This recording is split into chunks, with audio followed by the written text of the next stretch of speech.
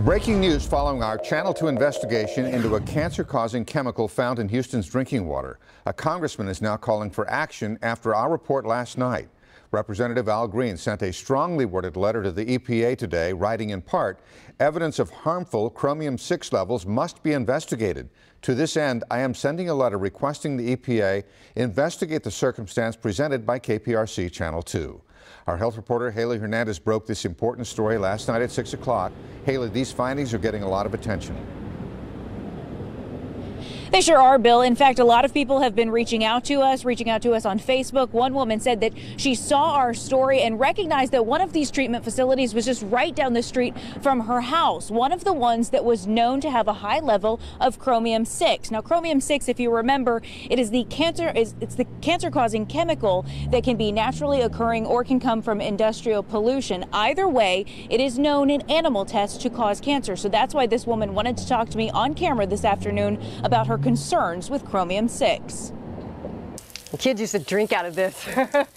That's what's scary. Gina White says her family has been drinking the water in A-Leaf for more than 30 years. It concerns me because my husband has health problems. She does not claim her husband's chronic disease is directly tied to chromium-6, but wonders. I don't even know how to go about finding out if that could have been a cause. The street where White lives has chromium-6 levels of 6.7 parts per billion. While our federal and state government have not set a definitive standard for what's acceptable, the state of California leads the charge, recommending a maximum of 10 parts per billion. 6.7, that's getting close to 10 to me. Yvonne Forrest with the City of Houston Public Works Department says the water is safe to drink.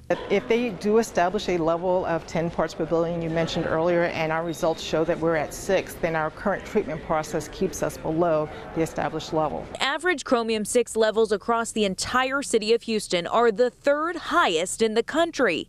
The Environmental Protection Agency told me it plans to have a comprehensive evaluation of potential health effects associated with chromium-6, but not until sometime in 2017, which sparked a passionate response from Houston area Congressman Al Green, who represents the A-Leaf area, asking the EPA for an accelerated investigation, writing, "I share these concerns and firmly believe that we should take prompt corrective actions when a credible threat is identified."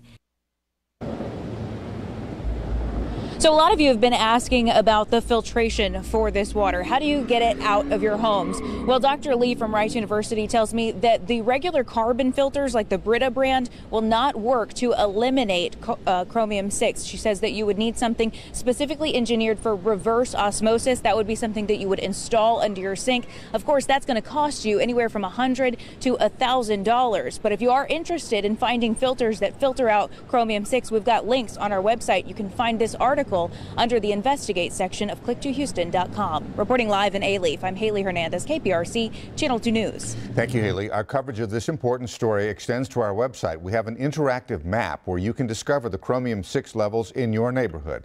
It's in the Investigate section on click2houston.com.